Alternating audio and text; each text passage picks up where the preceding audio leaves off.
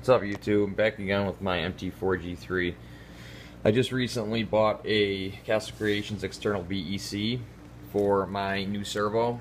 High torque, high speed servo.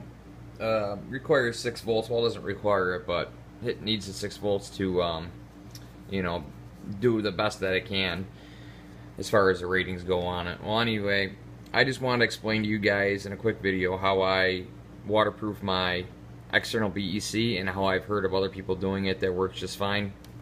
One way if you can do it is you can use brush-on electrical tape, and basically you just want to fill in, everything's wrapped with shrink wrap, but if you just fill in this end and the other end, and just fill it in so that it's basically rubber coated and nothing can get in at that point. Just make sure you have no tears or rips in your shrink wrap here that it came with, and make sure you keep it nice and clean and you know, keep an eye on it. But it's relatively thick and I don't think it's really gonna crack or tear on you.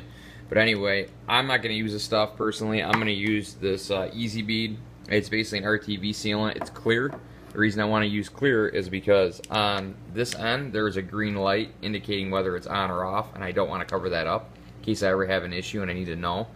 So I'm going to use this clear RTV. I'm going to stick a nozzle in there and basically just fill up each end and let it dry, and do it as cleanly and neatly as I can. That way the thing basically still looks stock, it looks nice, looks clean, but it's going to be also waterproof. So that's the way I'm going to do it. You could also use, you know, like clear home caulk, like for, you know, windows and doors and shit like that. So you can do that if you want, or you can use something like this, clear, you know, RTV, or if you don't care about the light, you could use this black. I don't know if they have clear in this, but it's black electrical brush-on electrical tape. So one of those ways, again, you just fill up each side, fill it up, make sure it's airtight, and let it dry. And that should be that.